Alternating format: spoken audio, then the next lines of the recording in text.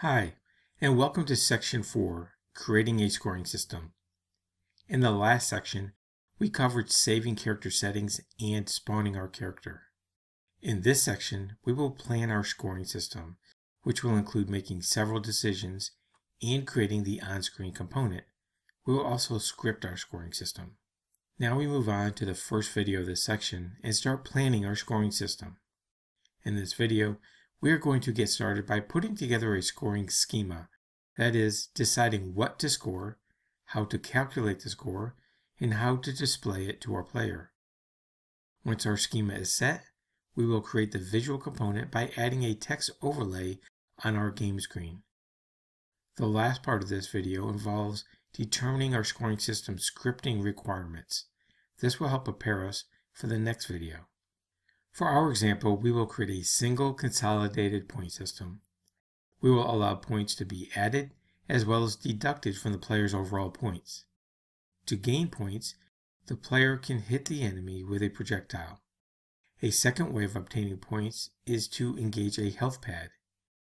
You will remember that we can engage a health pad by walking onto it or when one of our projectiles collides with it. For specific points, we will add 20 points each time a projectile hits the enemy character and add 3 points each time a health pad is engaged. Our player should be able to lose points, so let's detract 20 points each time the player collides with the enemy and deduct 100 points when the lava pad is engaged by the player or a projectile. In order to implement our scoring schema, we will need two data components. First, we will need an on-screen indication so the player knows their current score. We will also require scripts to keep track of the score. Let's launch Unity and take care of the on-screen component. In Unity, we have the scene view selected. At the top bar of that window, you see a 2D button. I'm going to click that now, and you'll see that the perspective changes from 3D to 2D. Now over in the hierarchy view, I'm going to double click our canvas, and as you can see that focused and centered scene view on our canvas. I'll just simply zoom in so we can see it full screen. And what we're going to do is in this top right corner, we'll add a text overlay to our canvas. So in hierarchy view, I'm going to right click canvas, scroll down to UI, and then select text. Now, we'll do some work over here in the inspector view. First, we'll rename this to current score. That way there's no question what it is. And next, under Rect Transform, we'll select that button. And we want to select the top right-hand corner.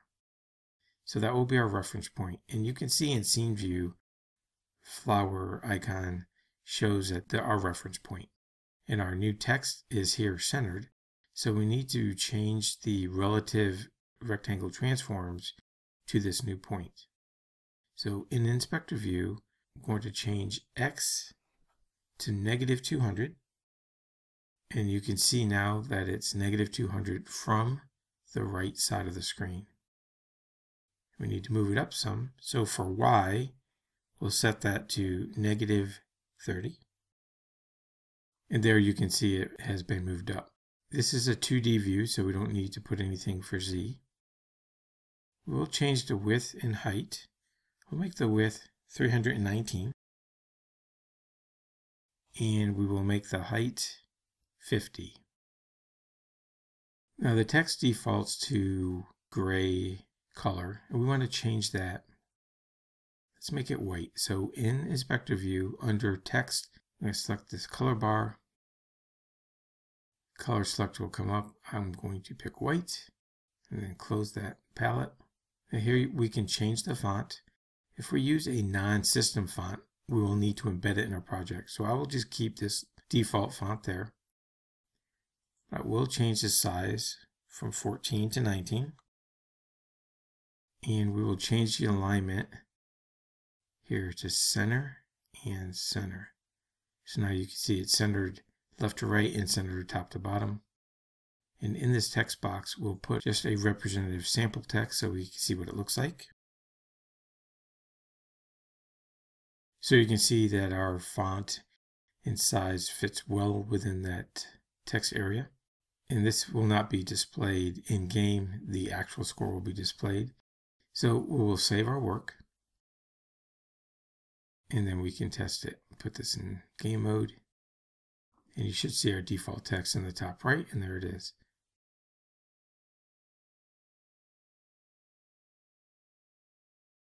Now that we have created our scoring schema and added an on-screen component to display the dynamic score to the player, we are left with one task. That task is to write the scripts to implement our game scoring schema. First, we must determine what scripts we need. It is possible to create a new script that handles the entire scoring system for our game. If we were developing a much more robust game, we would likely take that approach. In our case, we will edit existing scripts to save us time. For gaining points, we edit the gain health script that is already attached to every health pad. We will edit the NPC lose health script that currently has a behavior when a projectile hits the enemy player. For colliding with the enemy, we will create a new script and attach it to our player character. Since the lava pad already has a lose health script attached to it, we will edit that script to deduct points as appropriate. Finally, we will edit the player manager script to update the on-screen score display.